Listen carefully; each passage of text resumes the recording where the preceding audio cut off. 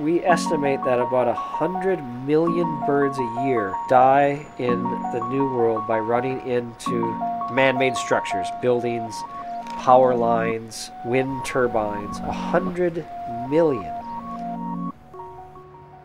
This is a rose-breasted grosbeak. This is a bird that ran into a window on the Temple University campus.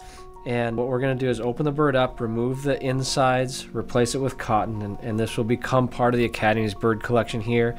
One of the 1,000 or so birds we add every year, and one of the 200,000 plus birds that we have in our collection.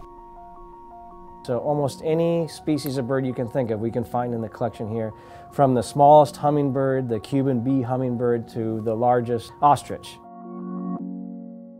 My name is Nate Rice. I'm the collection manager of ornithology at the Academy of Natural Sciences, and my job here is to care for our bird collection, representing over 90% of the world's bird diversity, and making specimens here at the Academy, or the data of those specimens, available to scientists at other institutions. It's real important to keep these specimens well housed and in good condition.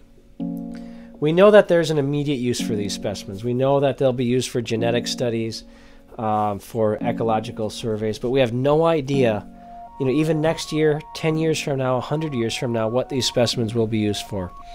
Let me give you an example. Audubon collected birds for the Academy. Almost as an afterthought, he prepared those specimens for our institution. We can now go to those specimens. Some of them represent extinct birds, like Carolina parakeet, for example. We can take a small snippet of skin off of the foot, and we can sequence the DNA from that bird. So this is an extinct bird that we can now get a genetic profile for. Had Audubon not prepared those specimens, we wouldn't have that information. We wouldn't know how Carolina parakeet relates to other groups of birds. We can also take a little snippet of feather, and we can get a glimpse of what the environment was like at that time. The same thing holds for this rose-breasted grosbeak. Again, we know what it can be used for right now. 10 years from now, 100 years from now, we can't predict what new techniques will be available to analyze this specimen.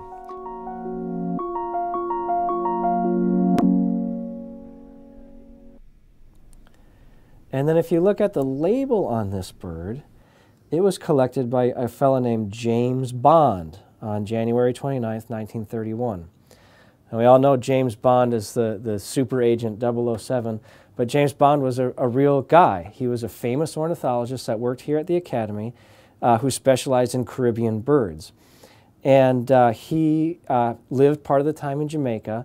His home there was next to the Fleming residence, and they became friends. And when Fleming was writing the spy agent books, he loved the name James Bond, and he used our James Bond's name as the international super agent 007.